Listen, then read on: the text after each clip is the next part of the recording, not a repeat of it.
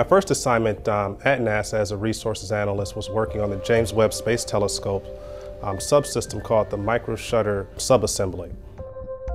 Now, I ended up at NASA, a place where I always wanted to work, but I didn't particularly know at the time that business people also had a role at NASA. As a child, I was always interested in space exploration, particularly NASA. All of my science projects in school were things related to space science. When I got to high school, I focused more on business, more on accounting, and I found that my interests were more aligned with business administration.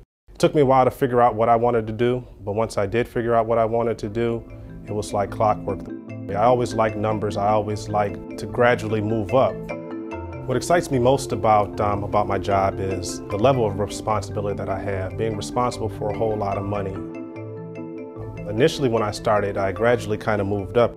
I started with a little multi-million-dollar budget, and as I continued to learn more, I got more responsibility. You don't have to be a technical expert or an engineer or a scientist to work for NASA. I'm working in business and I love working here. You're a part of the team just as much as a scientist or an engineer, and you have your place at NASA.